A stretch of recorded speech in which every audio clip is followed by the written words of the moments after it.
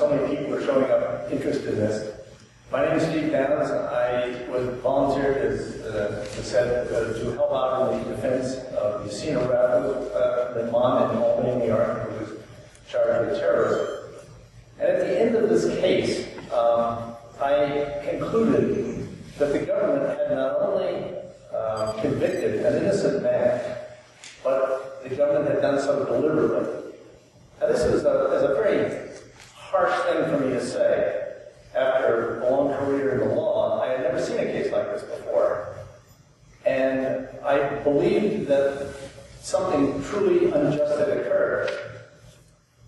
We, of course, tried everything we could do to undo this unjust conviction, and I may talk a little bit more about it later. But the point I want to make here is that as time went on, we began to find other cases.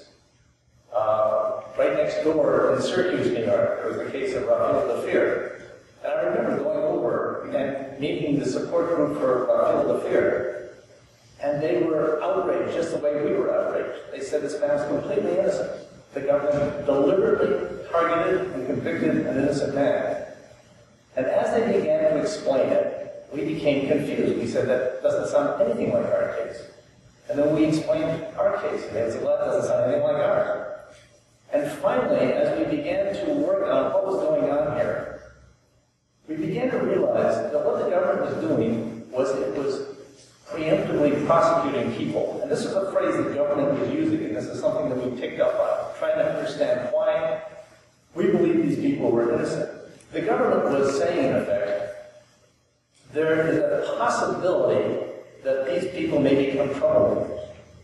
And in the post-9/11 climate, we are simply going to charge them with fake or contrived crimes and convict them and lock them up so we don't have to worry about it. This is so foreign to my way of thinking as a lawyer, I found it very hard to believe. And yet, there was a press conference after the arrest case was over, and the prosecutor was very proud of what they'd done. They'd framed him essentially in a sting operation in which he was given no information that anything was illegal in the state. And the press was giving the prosecutor a hard time, and they said, was Yassin a terrorist? Do you think so? And the prosecutor was surprised, and he said, well, we didn't have any evidence that he was a terrorist, but he had the ideology. He had the ideology, and because we were concerned that of his strictness, adherence to Islam, he might be sympathetic if a real terrorist came along, so we decided to take him down. So they were very open about it. This was not something that was hidden. Now, as we got into a little bit more, we began to find cases all over the country. And so we formed Project SALAM to try to document this phenomenon of the government essentially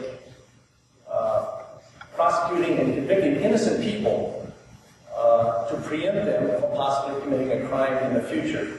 And just as an aside, I was reading an article a couple of days ago by someone from the Center for Constitutional Rights who was sort of reflecting that since 9/11, our criminal justice system has become much more, very close to the Soviet system.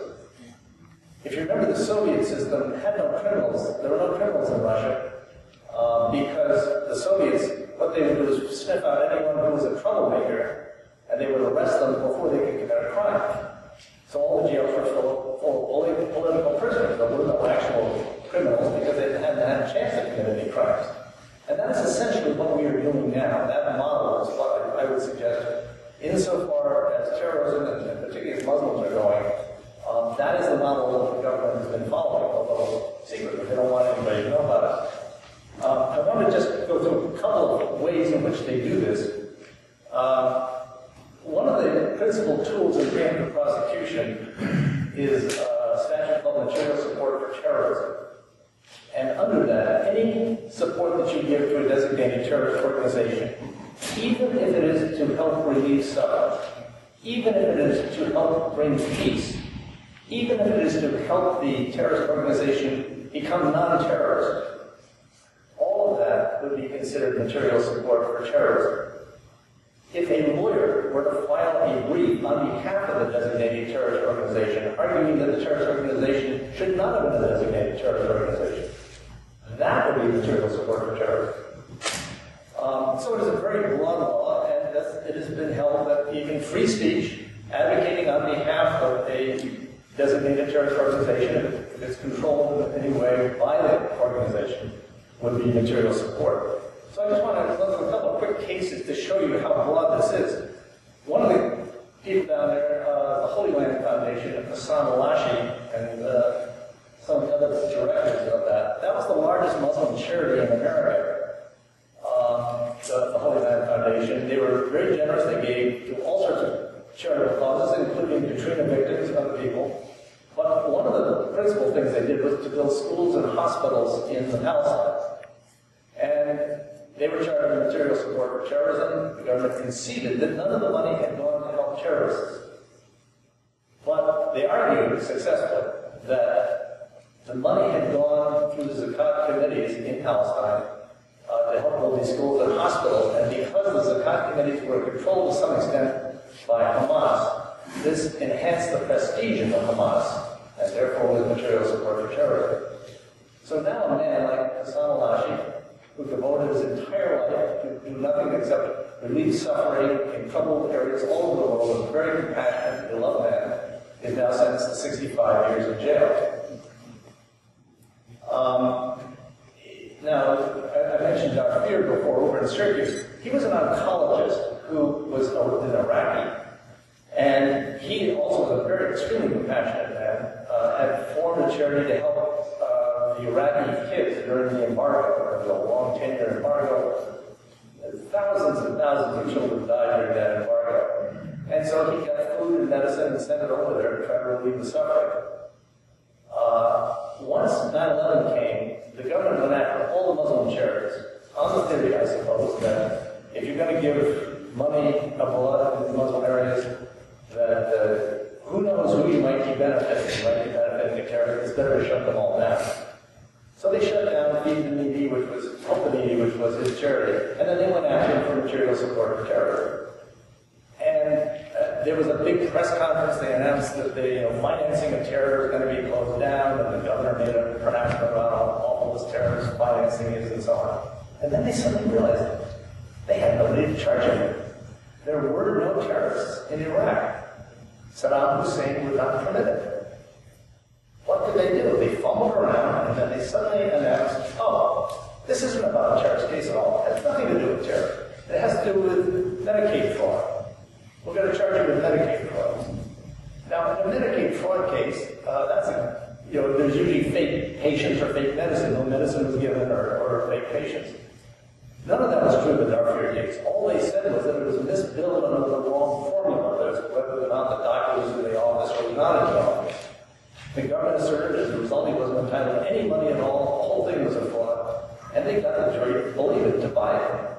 Once he was convicted, they put him in a special Muslim prison for terrorists, and they put him on a list of successful terrorists that were convicted.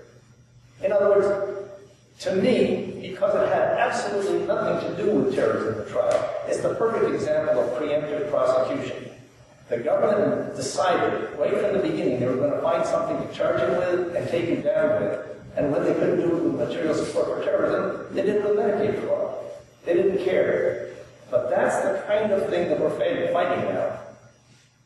Another thing that they have, another way they approach this is if you haven't done anything that is sufficient to quite charge with material support for terrorism, they will appoint an agent provocateur to become your best friend and try to encourage you to do something.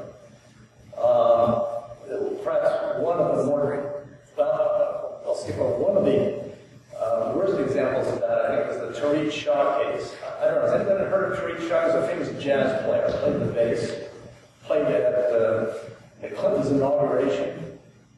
But anyway, at some point, the FBI got suspicious of him, so they sent an agent provocateur down to try to get him to send money over to a terrorist group in a foreign country. And Tariq Shah didn't want to do it. Just didn't want to do it. And so the guy worked on, and finally the FBI put so much pressure on this agent provocateur, that he actually went down and set himself on fire in front of the White House to protest the kind of abuse that he was taking from his own FBI handlers. Well, after that, they appointed another agent provocateur. And this guy came to Tariq and said, listen, could you give me music lessons? I really want to have music lessons. Sure, I'll have music lessons.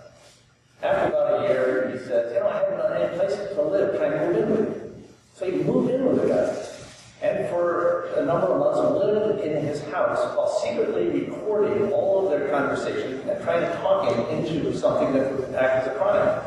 And eventually, he was able to piece together enough tape recordings so that Shaw was convicted, and then now spending 15 years in a CMU. So those are the kinds of things that people do. Well, I think perhaps the worst case. Am I running out of time? I'm running out of time. All right, I'm going to run on ahead. One of the worst abuses I think that is happening now is something called SAMs. When you are charged with terrorism now, almost automatically, before trial, you are put into solitary confinement. Under the Geneva Convention, someone should not be in solitary confinement for more than 30 days because the effect on your mind is so dramatic. You deteriorate very rapidly. You experience panic, you experience hallucinations sometimes, your mind gets very confused, it's hard to talk, it's hard to think, and people describe it as torture. So under the Geneva Convention, no more than 30 days. But the government automatically now will put you into SAMs for years. And you will sit there charged with some crime. And I think perhaps the best case, since I'm running out of time a little bit, I'm going to just look at the Warsami case. This was a guy who came back from the Middle East. The FBI wanted to talk to him. He agreed to talk to the FBI about what he'd seen over there. Then they said, great, we want you to be an informant for us. He said, I don't want to be an informant for you. They said, fine, we'll charge you with lying to us when you talk to us. So they ended up charging him with lying. And then they put him into solitary confinement. And after quite a long period of time, they were forced to admit that he actually had told them the truth. He never lied. But they still kept him in solitary confinement and kept trying to find something to charge him. And he was in jail for 5 years in solitary confinement until finally he was so crazy, he was so mentally damaged that he felt he had to do something to get out. And the only way they would let him out was if he pleaded guilty to material support for terrorism. So he did. He pleaded guilty to material support for terrorism, whereupon he was sentenced to time served and was released. After pleading guilty, he was no longer dangerous, so they let him out. Imagine that. This is the twisted, warped sense of justice that is going on in this country right now. One of the other things that has come up that has been very damaging is the idea that because these are ideological prisoners, because they are so dangerous, because they may influence other people and other prisoners, they have to be locked away in a special Muslim prison called a communication management unit that isolates them from the rest of the world. And so that they have created two of these Muslim isolated prisons out in the Midwest, one in Terre Haute, Indiana, and one in Marion, Illinois. I visited both of them because I had to go visit Hussein Aref when he was in jail. And they're very grim places. Their phone calls are very limited to 150 phone call a week. Only a few letters, no physical contact. All contact has to be through on a telephone through a plate glass window. And the prisons are so far away from most of the Muslim populations that in order for me to take the family out to see Hussein, it's a 5-day trip by van. And not many people can afford that. It's a very hard kind of a trip to take. And only the lawyers are permitted to see him. So in order for the family to get out there, I have to take the family out myself, and not a lot of lawyers are available to do that either. This is the kind of extreme isolation that they want to put. And I have to say I'm very proud because my client, Hussein Aref, was the lead plaintiff in the Center for Constitutional Rights lawsuit against these communication management units on the grounds that they were illegally constructed and illegally set up to begin with. And the government, there was a motion by the government to dismiss the lawsuit, and it survived that first round of motions, and so now it's going to go to trial. And I just heard yesterday that the scene has been removed from the CMU. This is the government. Whenever the government senses they're about to lose a lawsuit, they always move the person. And now they never have a case against them. So there's obviously going to be a lot more litigation on that. I just want to mention one more point. How much time have I got? 2 minutes. Okay, that's good. I just want to mention one development. Another aspect of the whole problem is that there is massive surveillance that goes on all the time. We don't know it is under a series of clandestine programs, president's surveillance programs. But in all of these cases, and I would say that virtually every one of these people is a preemptive prosecution case. And if you look at the total sum of all the damage that these people did, not a single person died, not a single person was injured, not a single piece of property was stolen or damaged in any way. In other words, all of these people are serving long, long jail sentences, and nothing happened. Absolutely nothing happened. I just want to make that clear. But anyway, the government has surveillance and tapes on all these people. And one of the things that developed was that a report was done by to Congress indicating that there was no mechanism in all of these secret classified recordings to turn over exculpatory information to the defense. In other words, the government could go through and could tape record you and cherry pick it for all the evidence that indicated that you were guilty of a crime. But they weren't turning over all the evidence to show that you were not guilty of a crime. And this is, of course, against the law. It's clearly unfair, but it's also against the law. So the government Inspector General of the Justice Department has recommended to Congress that they appoint special prosecutors to go through and review all of those cases and another 350 cases that are not out there on the board to see whether or not the government failed to turn over exculpatory material which would prove that these people were innocent. And we believe, of course Congress has ignored the recommendation, so this is one of our big pushes as Project SALAM. We want to get this adopted by Congress because we believe if the special prosecutors went through and examined those cases, they would find mountains of exculpatory material that was never turned over because those cases are all fake and phony to begin with. People were never guilty. And a special prosecutor could find that out, and that is the way we're hoping to try to get these people released. So with that in mind, thank you very much. I was just handed a piece of paper and told to summarize quickly, and then I'll open it up for questions and answers. So I just wanted to say it's been a real pleasure listening to these people, and I hope you've got a sense that this is something serious. This is something serious that affects all of you. It affects all of us, and it affects our country.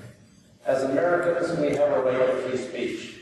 We have a right to practice our religion as we think best. And the government should not be telling us how we should do that. And if they don't like our ideas, or they don't like the way we practice our religion, they shouldn't be locking us up in jail. They shouldn't be isolating us. They shouldn't be putting us in units where we are tortured in solitary confinement for years at a time until we're too deranged to defend ourselves and have to plead guilty. These are all things that belong to completely foreign, alien notions of justice. And I hope it all offends you as much as it offends us. There's the famous saying, and I know you've all heard it, but I'm going to repeat it here again because I think it's important. First they came for the Jews, and I didn't say anything because I wasn't a Jew. Then they came for the communists, and I didn't say anything because I wasn't a communist. Then they came for the trade unionists, and I didn't say anything because I wasn't a trade unionist. Then they came for me, and there was no one left to defend me. That was said by Pastor Niemöller during the time of the Nazis. But in a very weird way, it applies today. That's why, Tom, there's no distance between us because we see that there's no difference between what they're doing to the Muslims and what they're doing to the peace activists and what they will do to labor. The National Coalition for the Protection of Civil Freedoms He's going to try to attack this from a legislative basis. This is a horrible, horrible time to try to get any bill passed in the legislature or Congress, but we're going to try to do it anyway. We have a couple of them. One is we want to amend the material support statutes to say that you cannot be convicted of material support for terrorism unless you intend to engage in terrorism. Duh, right? This is pretty obvious. It's going to be hard to get through Congress, but this is something you must talk to your individual congressperson about. I hope every one of you will go down and talk to your congressperson about it. It happens that the Patriot Act is up for renewal in May, and there is a fix that was made by Senator Feingold called the Justice Act. And part of the Justice Act is to correct this material support for terrorism, and so I hope you tell all of your legislators, do not reauthorize the Patriot Act until you have passed the Justice Act with a fix. We'd also, of course, like the resolution on special prosecutors to get all these poor people out of jail for the suffering that they're undergoing. We want to have a bill that will stop SAMs. No one should ever have to go to be stuck in solitary confinement for years before trial when they're presumed guilty. What an outrage. What an absolute outrage. And we want to shut down the communication management unit. In this country, there is no excuse under any circumstances for ethnic prisons. The only other one we ever did was interning the Japanese during World War II, and we've been apologizing for it ever since. Again, it's an outrage. So those are the three things. The last thing I just wanted to mention was immigration. We treat foreign immigrants, undocumented workers, about the same as Muslims. They were put into, once they were picked up, they were put into deportation centers, essentially under isolation and prevented from having adequate legal support, and their families are ripped apart, and it's simply a continuation of the same problem. So we want to have legislation that will correct that. And these are things I think you need to talk to your legislator about. But most important, there's one thing that is absolutely important. It's the last thing I'll say, and then I'll get on to questions. All of this is driven by fear. And I'm sure all of you out there sense that fear. Islamophobia. And you see people like Peter King out there trying to rev up the Islamophobia. It is no longer possible for any of us to remain silent. You have to go out and talk to your friends and your right-wing brother-in-law and your crazy aunt and say, stop it. Stop this Islamophobia. Let's sit down and talk about what it really means. Because if we are not willing to speak up, if we're saying we are not Muslim, so we don't have to say anything, we are leading our own selves down the path, because eventually there will be nobody to speak for the rest of us. And I hope you all understand how really, really important that is. And on that very good note, let me ask, do you have any questions of the panel? Oh my God, I hope I haven't scared everybody. I wasn't intending to do that. Yes? How many of these people that we see here, the names, like I know about Samuel Arian that he was released. How many of these are released? Some of them are released. I have to just say Samuel Arian is not released. He is in the middle of a trial, actually, in a weird way. He got into the middle of the trial, and then there was a motion made to dismiss on the grounds essentially about legal governmental misconduct. And the judge, who's a very good judge, took it under advisement and said, while I'm considering the decision, I will release you under house arrest, but you cannot leave your daughter's apartment in Virginia.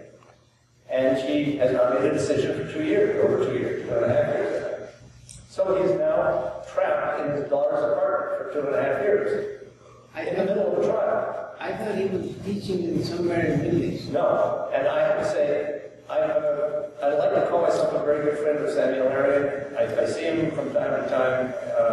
He is a brilliant man, a very courageous man, extremely compassionate man, and one who has the deepest, best interest of America at heart. And he is trapped in his daughter's apartment, and the last time I saw him, he says, I'm suffocating here. I gotta get out. Most of the people are not released. Some of the very early ones, like the Lackawanna 6, I think have gotten out now. They've just been released. And And there's a few others on the board that have gotten out. And then there's some over there, and I put on the backside, I thought the board was a little bit too grim, so I put a few that actually beat the charges in one way or another. There's a couple of cases in which they were able to get past the charges, and so they are out. But for the most part, I would say 85% probably are still in jail, and some are there for life.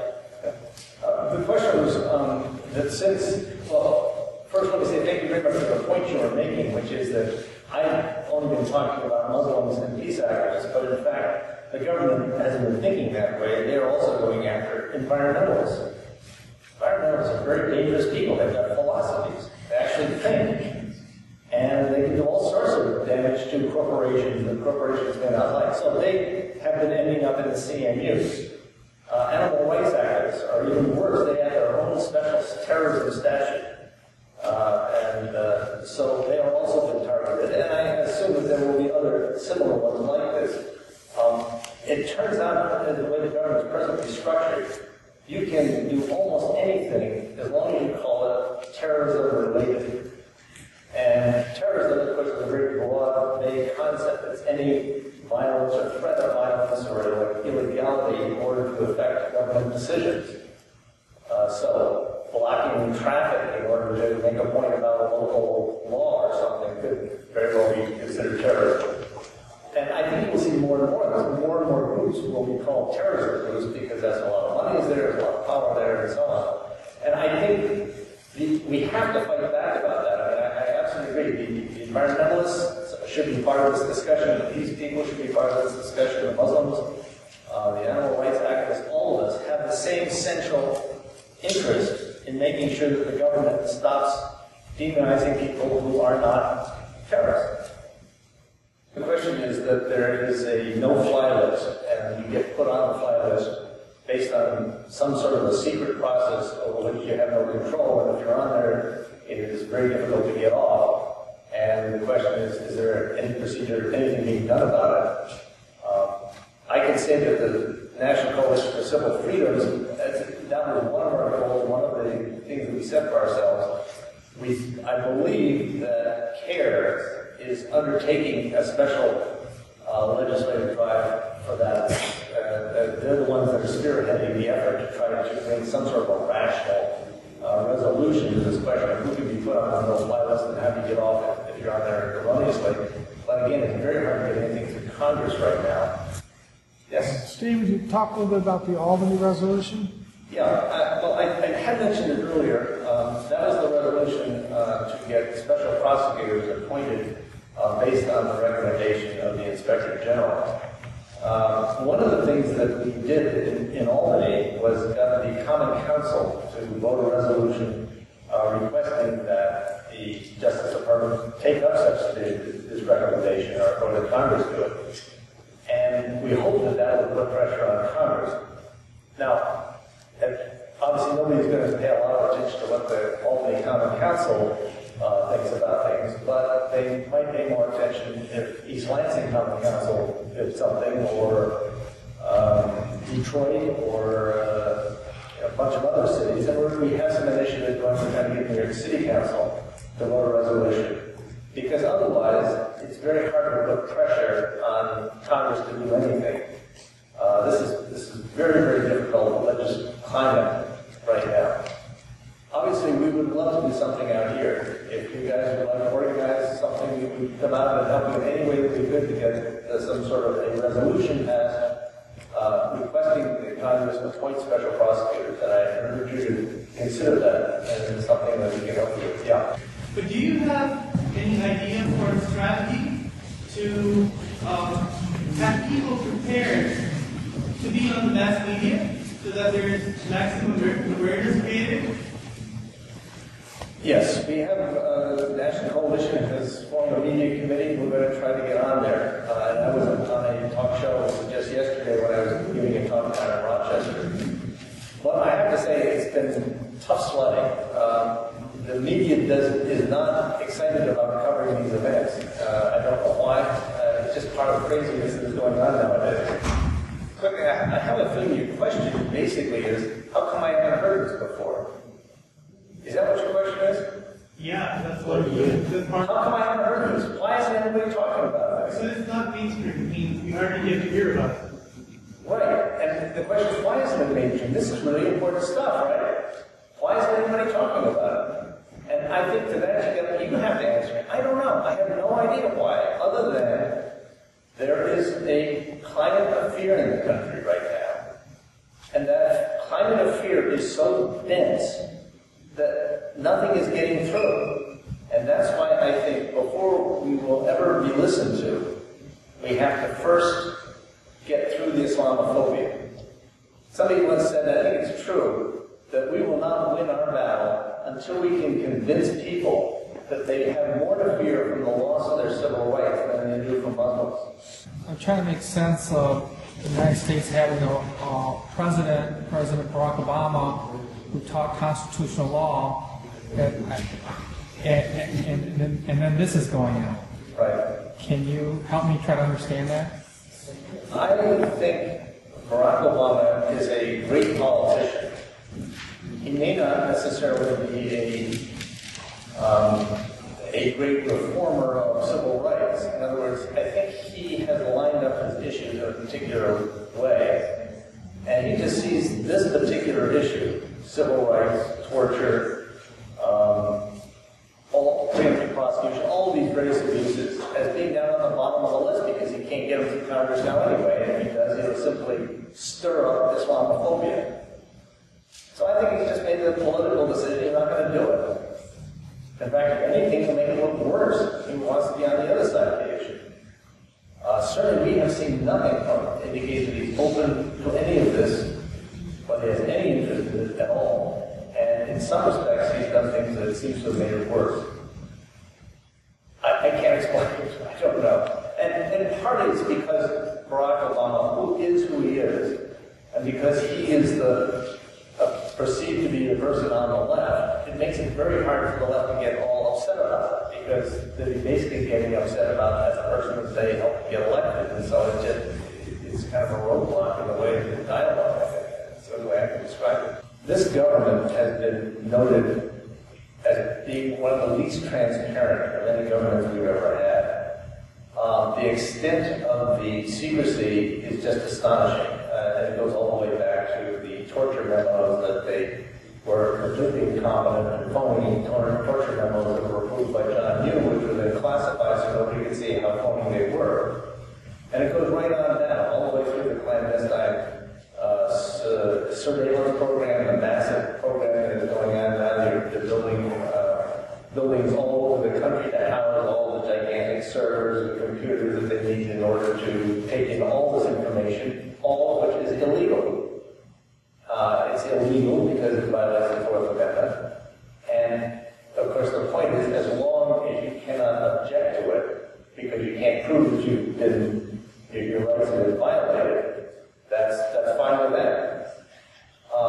In other words, the government, and I'll give you just an example of this, and I'm going to get to it in a minute, sort of out of the back door, but we knew that the casino route had been surveyed by all sorts of different recording devices, and one way we knew was that the government made a statement, a spokesperson came out and said, oh, our surveillance is really good because it helped catch the imam up and open in New York casino route. So we're the only person in the country that absolutely knew 100% that we had been listened to by this warrantless wiretapping procedure that was illegal. So we went to court and we objected about it, and eventually on appeal it went up. And on appeal we filed a brief, the government filed a brief, and then the government filed a secret brief that we weren't allowed to see. And then the government filed a top secret brief that even the prosecutor wasn't allowed to see. And then we argued our case. And then we were excused, and then the prosecutor went in and argued a secret argument before the appeal court. And the court came down with a decision, and the decision was, well, sure, if you've been illegally wiretapped, yeah, we get into this, but you can't prove it. And just because the government, some spokesperson for the government said you were illegally wiretapped, what does that prove? That doesn't prove anything. We don't have to pay any attention to that. Now, this is an opacity of government that is truly extraordinary. And any time you try to construct a government that opaque, that resistance to the truth, that promoting of massive lying, you will have WikiLeaks. You will have people trying to get the truth out.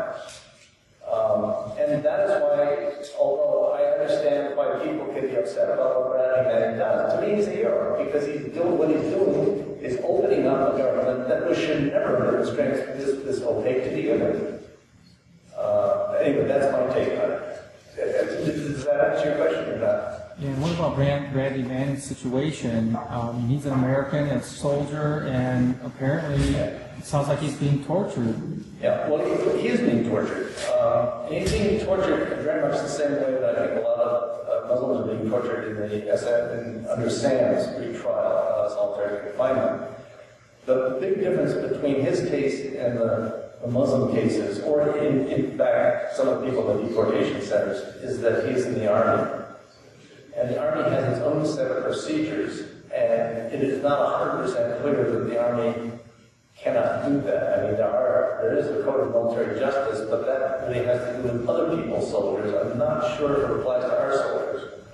It's a little bit out of my field, but I've talked to enough lawyers who kind of shake their head and say, I don't know what you can do about it. That is to say, as long as he's in the Army is entitled to discipline him in their own way.